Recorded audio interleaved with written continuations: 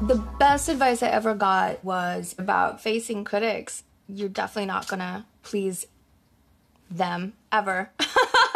Or not all of them as a whole. I mean, especially if you want to break boundaries and do anything interesting, there's always going to be disapprovers.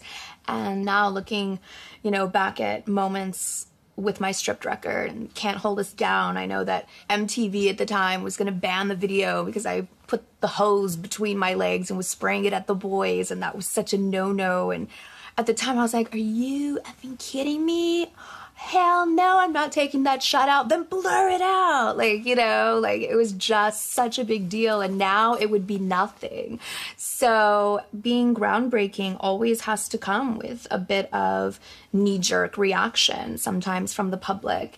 And if that's what it takes, then to me it's so important, because after I'm gone, I want my body of work to speak for itself. And I don't care in the moment maybe who that pisses off, because by then they'll be gone too, and my work will live on.